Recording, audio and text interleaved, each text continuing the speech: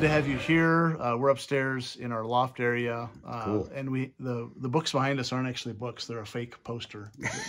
This is the third week of our controversial conversations, and when I thought of this subject, it's because I read a book. Walter Brueggemann has a book called Sabbath as Resistance, and I remember I was listening to this several months ago. I was in the garage. And this is a radical book. The two things that struck me is, number one, he's presenting a view of what it means to be one of God's covenant people that actually is contradictory to much of my current life.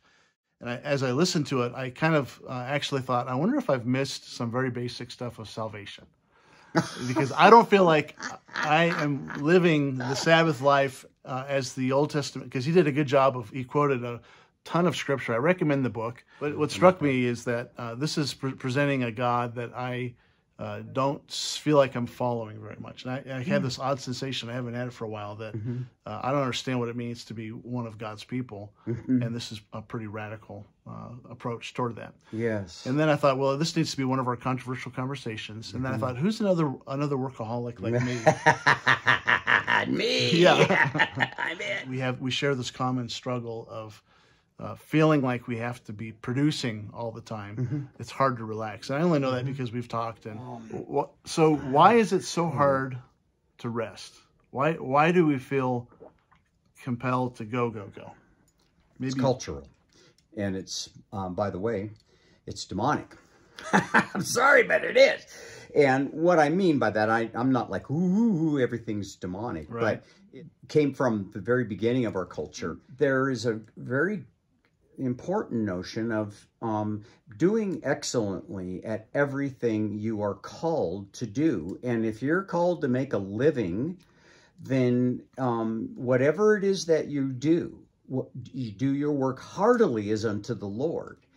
And so we had this ethic in this society that I think is very good, but it was corrupted. Now, the other thing that, in terms of a lie, is that what's more important to the human being are things and acquiring things which keep you engaged in something that you might enjoy, answers to your lust problems, because everything is put out in front of us, meaning material things are put in front of us, and we want them. Yeah, lust for stuff. Not just a sexual thing, but that's right. Like a corrupted desire for more. More.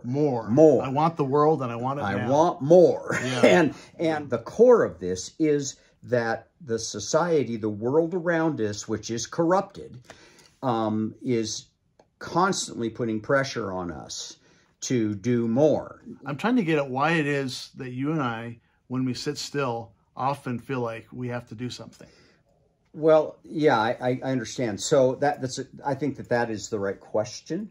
Because I didn't grow up in poverty, but I grew up with an ethic that you're not worth anything unless you're doing something. You're doing something. You're creating something. Yeah. And if you're not being productive, then you better. It's more like not an issue of survival physically, but maybe emotional survival. Absolutely. You're not okay unless you are producing, being productive. And if you're not being productive, then you're lazy. Yep. And you're bad. There's like a shame. Yes, absolutely. Now I have the same ethic. So we're the same. We have the same on. We were raised well in it. Yeah. And because they were raised well in it. Well, yeah. So he was a great example to me, but he also thoroughly thrashed me for not being a good student, because I was the worst student. And you were a poor student? Oh yeah, my average in high school was 1.8. So your dad's system didn't help you; it hindered you. And the ideal that he laid down, which is you must work hard, it was radical. I mean, he didn't talk to me for a month. Wow. When he got my report card once, and I was in journalism school. I had a project which was covering an election, and I just couldn't write the darn thing, and my paper, and I was struggled, and then the Lord I prayed, Lord, show me what you want me to do. And he did. And he told me, I want you to go do mechanical engineering. Wow. And I quit 4 weeks before the end of the semester. So you're in college, and I remember your story. You're a new Christian at this time, right? I'm a new Christian. Yeah. And So God takes you from journalism into mechanical engineering. And I grabbed a friend of mine at the library I was working, had a book on teaching you algebra. I worked that whole book in 4 weeks. Went to a trig class in the College of Engineering and aced the class. Wow.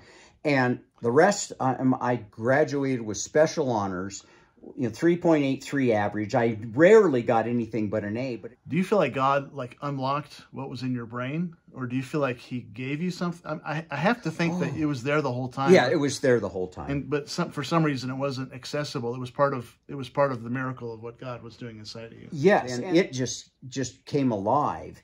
And it turns out I am a mathematician. I've got a minor in mathematics in my graduate degree, and so I love mathematics, and that I used it, and I just didn't know.